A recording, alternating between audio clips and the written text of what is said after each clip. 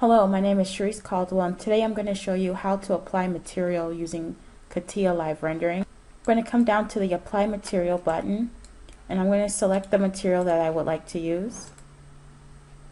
Hit the check mark once I'm done. To have full control over where my material goes, I'm going to apply my material, then use my up and down material tab within my tools palettes. Next, what I'm going to do is I'm going to now add a glass material. I'm going to right click, hit apply.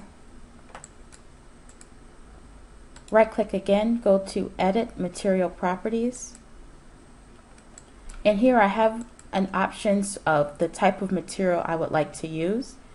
For glass, I can use colored glass or frosted glass and be able to change the color.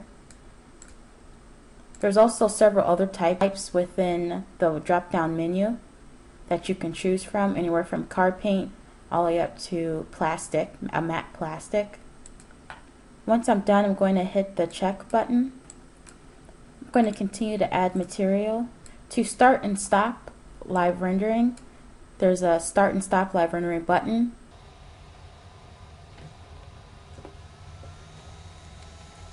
To remove material is fairly easy. You right click and hit remove material.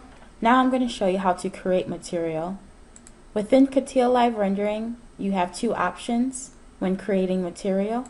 And today I'm going to show covering material. And you can enter in how many materials you would like to add or create. Hit OK.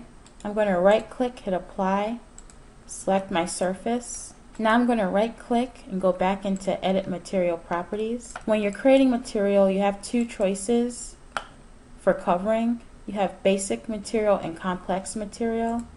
Basic material pretty much gives you just the basics, along with being able to add images in for texture. As long as you have a image file, you can create textures. Complex material gives you a lot more control over how you're creating your material.